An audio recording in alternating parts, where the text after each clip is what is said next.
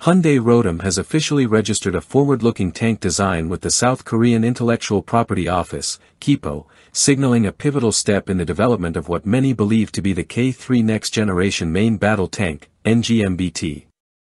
Filed under application number 30-2024-00341192 on August 26, 2024, the design underwent scrutiny before being approved on March 21, 2025.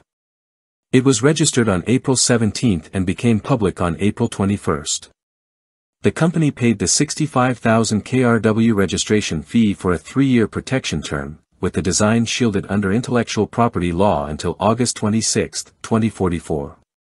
Labeled as a tracked ground combat vehicle, the registration includes a full set of technical drawings and a formal classification under Code 12, serial number M001. The K3 tank, Hyundai's proposed evolution beyond the current K2 Black Panther, is envisioned as a response to South Korea's shifting defense landscape and growing operational requirements. It targets next-generation threats and draws heavily on lessons observed in modern conflicts, particularly the war in Ukraine.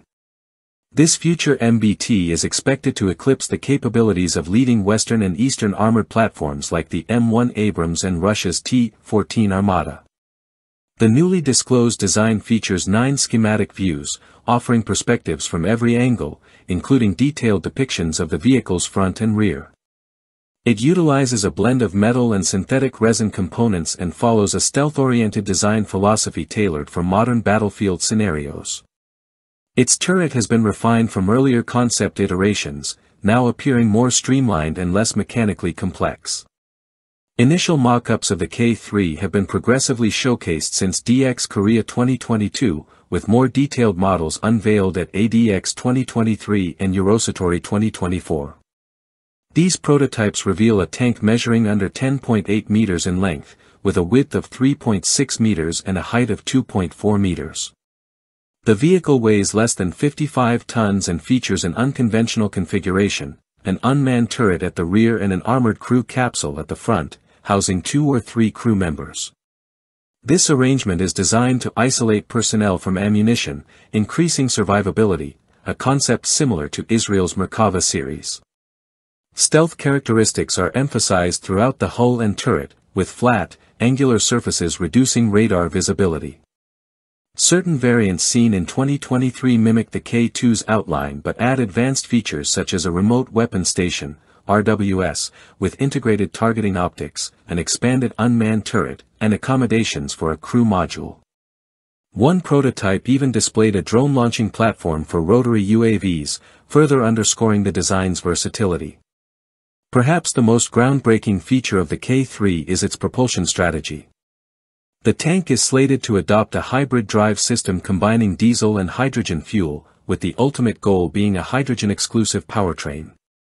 This initiative is a world first for a main battle tank and is being developed in partnership with South Korea's leading defense and tech research bodies.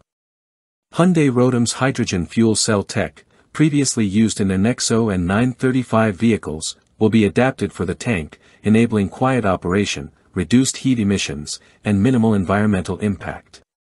This hydrogen-powered architecture promises significant tactical advantages, such as silent mobility and enhanced stealth, while eliminating reliance on traditional fuel logistics. With a planned road speed of 70 km per hour, off-road capability up to 50 km per hour, and a maximum range of 500 km, the K3 will be a highly mobile, self-sustaining combat platform. The tank's low profile, rubber track system, and reduced acoustic signature align with its stealth and survivability objectives. As for armament, the K3 is projected to feature a 130mm high-pressure smoothbore cannon, stepping up from the 120mm armament used on the K2.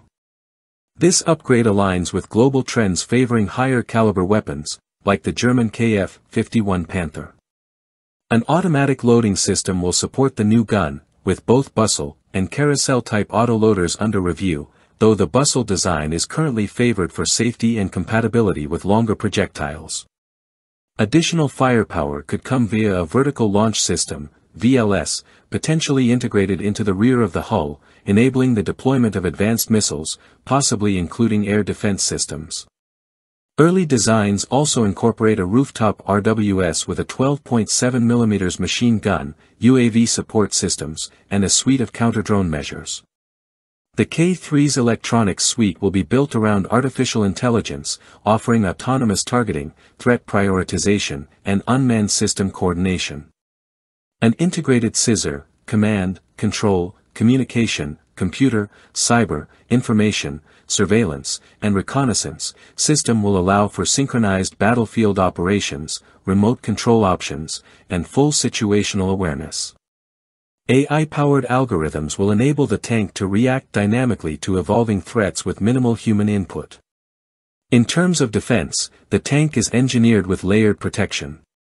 Its modular armor blends high-hardness steel, ceramics, and composite materials. Passive defensive measures include non-explosive reactive armor, NXRA/NERA, and optional ERA modules.